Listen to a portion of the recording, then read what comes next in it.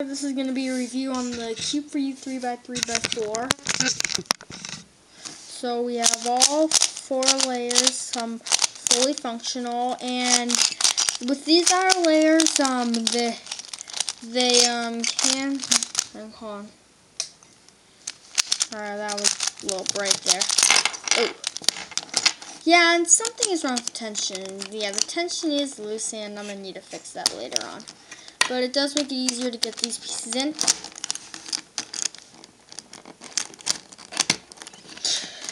So yeah, I figured out if you turn the longer side halfway, it goes in a little bit better.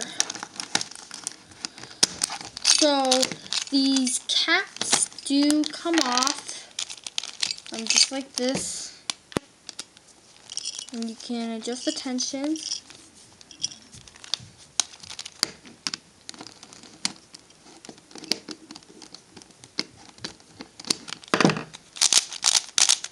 Alright, I think that worked. And if I put the caps on the wrong way, then it doesn't matter. And for the other screws, they're actually hidden below this, just like that. Now, as for solving it, it's not that hard. I figured out, based on my knowledge of this 3x3x2, and this is the landline version. So, yeah, and I do solve it a little bit differently, but it's pretty much the same. Like, you solve this part here, and then you solve the tops, and then the middle layer. Although there is a parity, and I did figure that out. And sometimes I solve the bottom layer, and then this part, and then you can just work your way up. So yeah, it's not that hard actually. So I'll probably be making a tutorial, and this is my method. Probably not the best method, but it's a pretty fast method and very easy method. Because this thing here is actually the most important cuboid to learn to solve larger cuboids like 4x4x5 and really big ones. But they just are used in different ways. Okay, now, with an even layer, there is, of course, an inner layer that can get out of alignment. If you look here, it's getting connected to that. So if I turn this, it's now bandaged to this. So underneath this piece is a piece that keeps it in alignment. So this and the inner piece are always going to be bandaged. So if you take a C4Y 3x3x5, which I don't have, you can, if you bandage those, the inner layer cannot get out of alignment. And I'll show you why. Look at this piece. It has a little bump on it. So if you take this, you put it into it, and you can't pull it apart when it's assembled. So that's what keeps that inner layer in alignment. It's a very simple technique. So there are quite a few things that companies can do.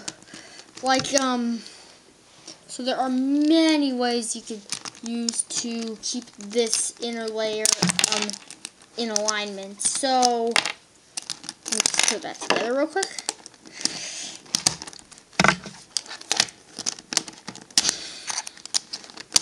There we go. Alright, so it seems to turn pretty well. So yeah, and everything else is put together like that. So I do recommend this cube. It's about, I'd say it's worth maybe, I don't know, $15. I bought this through Amazon, and I know, so I didn't want to use PayPal for C4Y.com, but I've actually heard it's more cheaper at places like popbuying.com. But I just found it through Amazon, and it got here pretty quick actually. I didn't make an unboxing video of that part. I do recommend this cube. So since this is a cheap cube, and if you are at a tight budget and you need you want to get a cheap cube, this is definitely a cube to consider. So I definitely recommend getting it. That is, if you do have enough just to buy this cube.